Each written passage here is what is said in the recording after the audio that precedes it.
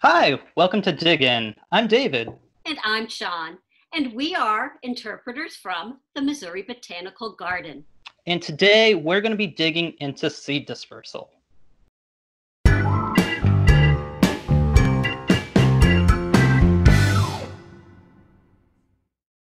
So, David, I have observed all sorts of plants coming up in my yard that are new this year, and I know that I did not plant them or seed them. So I've been wondering, how did they get here? Well, plants, they're rooted in one spot. They're not able to spread their seeds around themselves. So they've come up with really interesting ways to spread their seeds around, to disperse them. Now, just why would a plant want to move its seeds? Well, let's think about it. What all does a plant need to grow? Well, they need light, water, good soil with lots of nutrients, and of course, space. Exactly. Plants need all those different resources, and so do their seeds. But a plant doesn't want to compete with its seeds for them. So plants have come up with a ton of different ways to move their seeds away from them so they no longer have to compete amongst each other.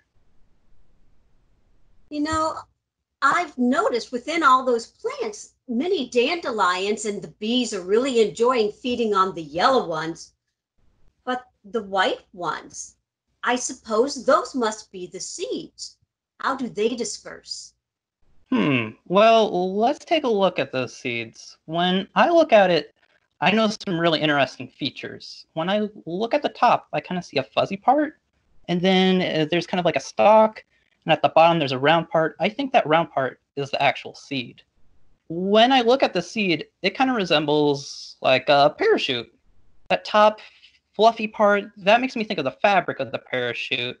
And then the round part, that makes me think of a person holding on to the parachute. So if you look at it that way, how do you think it could move?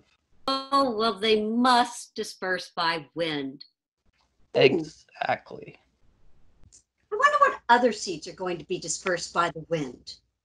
Well, there's a ton of seeds that are dispersed by the wind. Let's go over to our coworker Kyle in the field and see what all he's found. Thanks, David. I took a walk around my neighborhood today and I discovered lots of different types of seeds. One of the first ones I found were a whole lot of these maple seed spinners. These guys are all over my street, even though there are only a couple of maple trees on my street.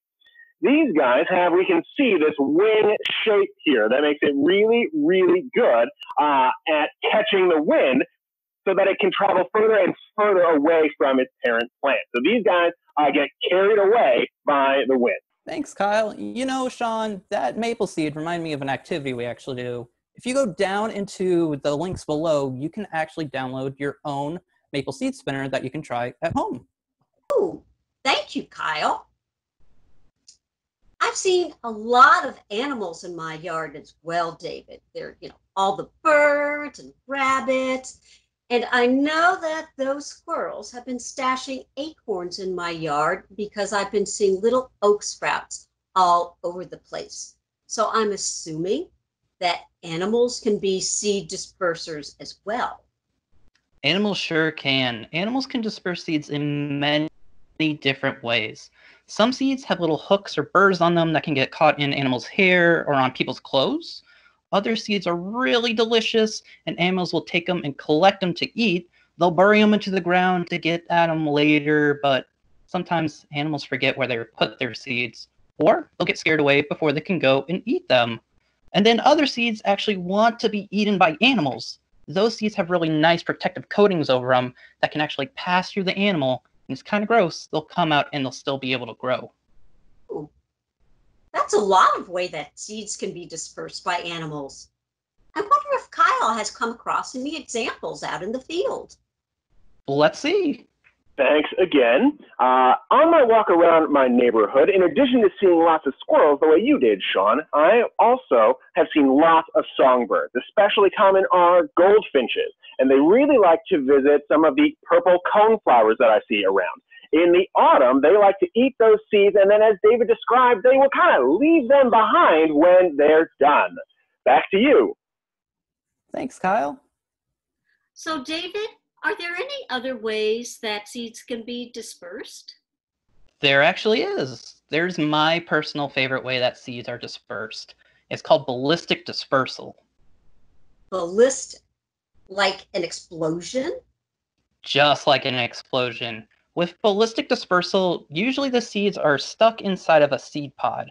That seed pod will dry up and build up pressure, and then with the slightest touch, it explodes open and sends those seeds flying all over the place. Are there any native plants that use ballistic dispersal?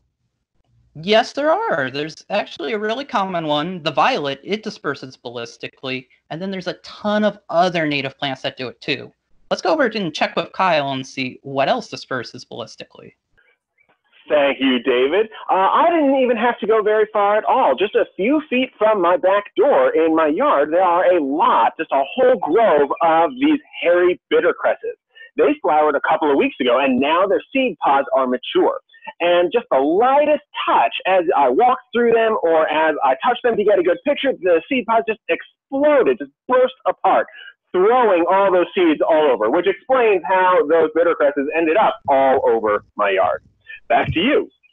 Oh, thanks once again, Kyle. You've got some great field experiences out there, and David, have just helped me understand how all those violets got all over my yard this spring. You know, Sean, plants disperse in so many cool ways. Wind dispersal, animal dispersal, ballistic dispersal. It's amazing. Well, I'm noticing that there are now streams that are coming down the street, and carried in the stream of water, I'm seeing sweet gumballs and some of the maple spinners that Kyle showed us, and even some of the oaks that we talked about before. So I am assuming that water is another way that seeds can disperse. Huh, I hadn't thought of that. I didn't know water could disperse seeds. Well, when you think about that stream running down the street, I would think that rivers and oceans could disperse seeds. They could carry them along just like they do boats. And in fact, places by rivers, like we are here in Missouri, we have so many rivers, when there is flooding must pick up a lot of seeds to disperse.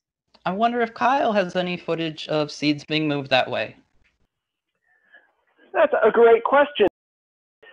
Just after it rained the other day, I walked to a nearby creek, and I just happened to catch this footage of a number of different types of seed getting carried by that creek. We can see that there are some pine cones going through. I caught some maple spinners like I showed you earlier, and even some of, like you mentioned, some sweet gums, although there are 2 of those in my front yard, so that explains how they got to my house. Back to you. Thank you, Kyle.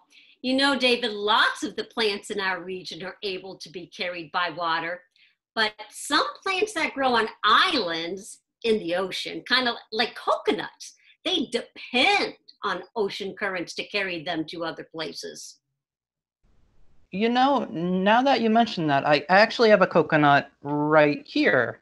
When I look at the coconut, I see a lot of kind of like hair on it. Maybe that could help it float and move, but it still feels pretty heavy. So, you know what? I'm going to do an experiment. I'm going to fill up my bathtub with water, toss this in there, and see what happens. Let's go check it out.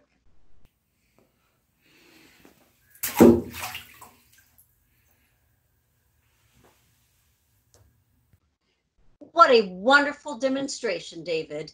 You're welcome. It was really interesting to see that coconut could actually float. Well, everyone, thank you so much for exploring seeds with us today. If you want to explore seeds at home, feel free to click on the link below, download your own seed dispersal journal, and leave in the comments what all you discover. And look for more Dig In videos soon.